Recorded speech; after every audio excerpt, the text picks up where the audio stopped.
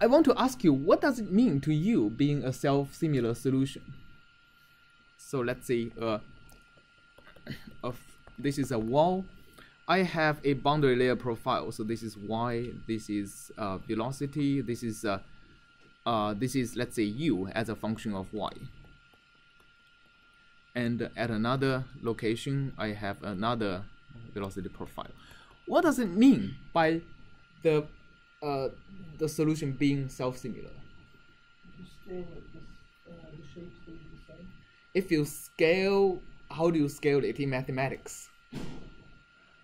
So let's say at this point, I have a u as a function of x and y. Okay.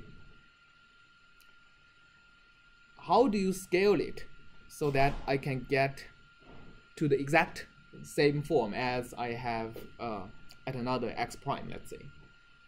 Well, let's say this is over delta x, right?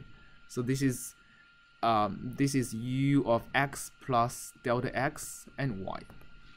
What does it mean by scaling them so that they are the same? Scaling in y by dividing it by boundary layer thickness.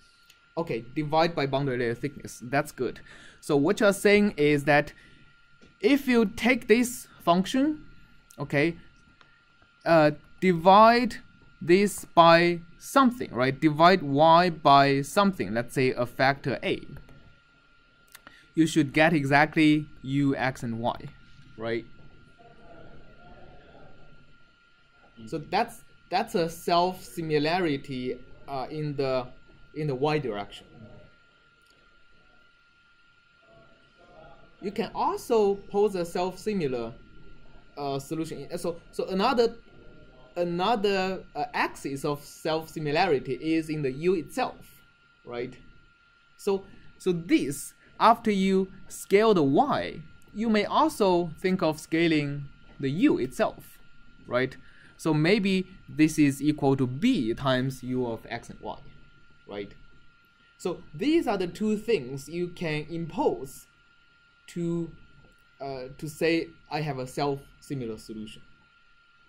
All right, now let's say you have a constraint like that. I'm trying to find solutions where there exist such a and b, that for every delta x, I can do this kind of a and b scaling so that I get the same solution as my solution u at position x.